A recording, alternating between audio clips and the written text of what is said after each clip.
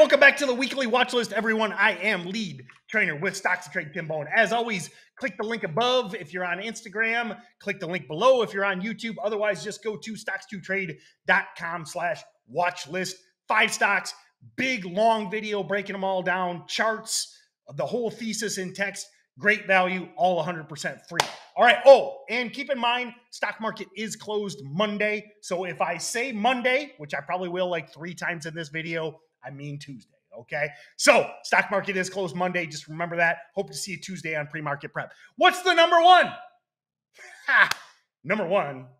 Last week's number one, AERC. And remember, I deliberated between AERC and RDBX. Guess which 2 stocks are hanging right around the highs of the week and keep squeezing? I mean, how glorious was AERC all week, especially Wednesday? Oh, thing of beauty.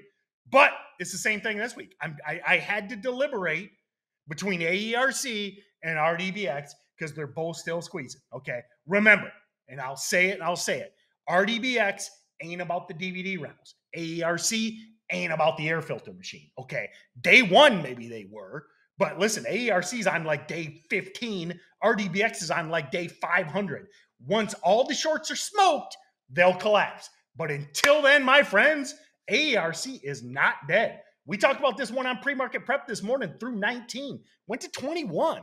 You know, breaks 19. That Oracle gold level right there. $2 a share in the matter of minutes. So that being said, on Monday, you probably know the plan. It's a week open red to green every single day until it dies, or it's a break of all-time highs. I mean, listen, this thing goes through 24, 2370 currently the high. Anything is possible. Anything is possible. Have a plan, have realistic goals, don't get greedy, but man, that 2370 breaks, we got something special. All right, my friends, hope to see you Tuesday morning, 8:30 Eastern on pre-market prep. Check it out, and we will see you then.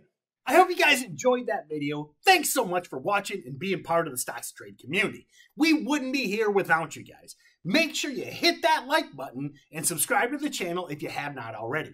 Our goal is to hit 100,000 subscribers by the end of the year, but we can't do it without you guys. So if you like what we're doing here and you want to hear more, please, please, please hit that subscribe button, and I'll see you guys on the next video.